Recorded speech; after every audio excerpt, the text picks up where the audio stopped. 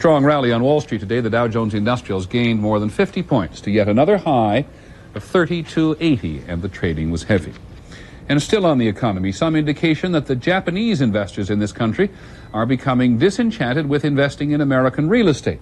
Case in point, the sale of the Pebble Beach Golf Resort in California 2 years ago to a Japanese businessman. There is word today the deal has gone sour, as apparently have many others. Here's ABC's Gary Shepard.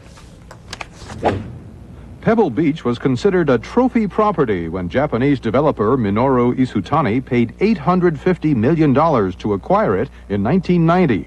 After failing to win approval to sell private golf club memberships for $750,000 apiece, Isutani has now bailed out, taking a $350 million loss.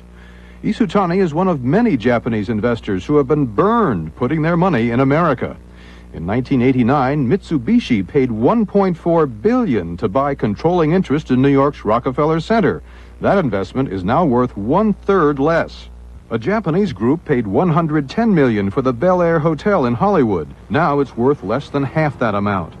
The Japanese own nearly half the major office buildings in downtown Los Angeles. Their value is down 25 to 30% since they bought them. They tended to buy properties at a point in time when they were at their highest value. And as a result, all the projections for values were very rosy. Nobody thought about the bubble bursting. A survey released today says new Japanese investment in American real estate plummeted to only $5 billion last year from $13 billion in 1990.